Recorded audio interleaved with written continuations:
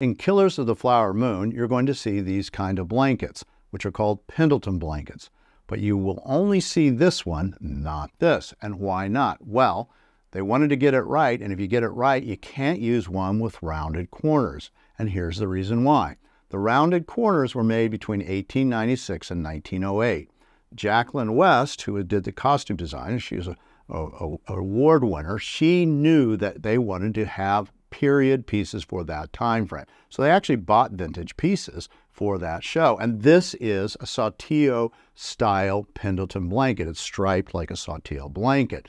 And so these are what you'll see on Lily Gladstone. She will be wearing something just like that. She's the lead actress that plays Molly Burkhart. And this is the type, not this. So when you're watching the movie, you'll know they got it right because they didn't use the round corners.